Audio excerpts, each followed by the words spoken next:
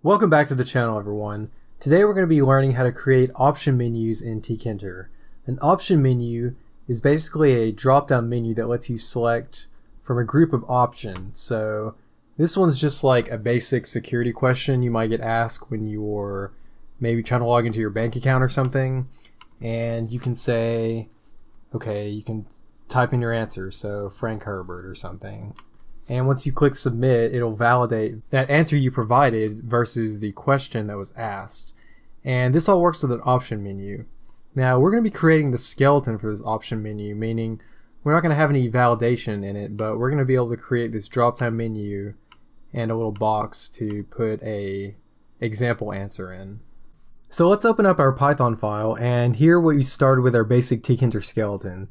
Now the steps for this process is going to be to first create the list of questions and then pass them into an option menu. Afterwards, we're going to create a submit button. And actually, before we create that submit button, let's create an entry for the answer. So these are the 4 steps we're going to be using. And the first step, let's go ahead and create a list of questions. So we're going to say that questions equals, it's just going to be a list, and let's just say, what is your mother's maiden name? We are going to say, who's your favorite author? What was your first pet's name? Forgive the generic questions here, but you get the idea. And let's say, what street did you grow up on? Now this is our list of questions, and I can't spell questions. So now we want to actually pass these to a variable that Tkinter is going to understand. So we have to create a Tkinter variable. Let's call this TKVar questions equals StringVar, and the first argument we're going to pass to that is root. And that should be a V, capital V, so StringVar root. This is a variable that allows the option menu to actually understand it. So if you pass these questions in just like that, it's going to get a little confused about what's going on, and it's not going to let you select any answers that you've placed. So now we're going to say that list, let's call this question menu equals option menu. The first argument is going to be root. The second argument is going to be that Tkinter variable, so TKVarQ. And now the actual variables that we're passing to this is going to be questions, so we're going to pass that as a star questions. The star operator in Python sort of works like a unpack, so it unpacks all these elements in this list and places them into this option menu. Now if we run this, we're going to see that we're not going to have anything set as the default. So we actually want to set the very first argument for this StringVar. Let's say .set, and the first one is going to be the first element of questions.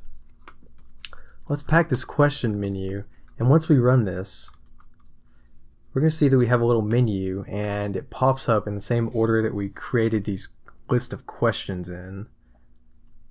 So we have our questions completed, and we pass them into the option menu. Now let's create an entry for the answer.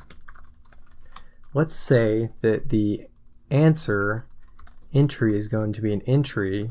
The first argument is root, and let's say the length equals 30 characters. Answer entry.pack, and it's actually width. I always get confused whether it's length or width. So the width is 30 characters long, and this is going to let us to type in our text. Now let's go ahead and make that submit button, and the submit button is going to be a button with the first argument is root, the text is submit, and for the command, let's create a function called print answers. Now these answers we're going to be printing is going to be a formatted string, so let's create a function called print answers. It's going to return nothing. Let's just leave it blank for now, and let's go ahead and pack that submit button.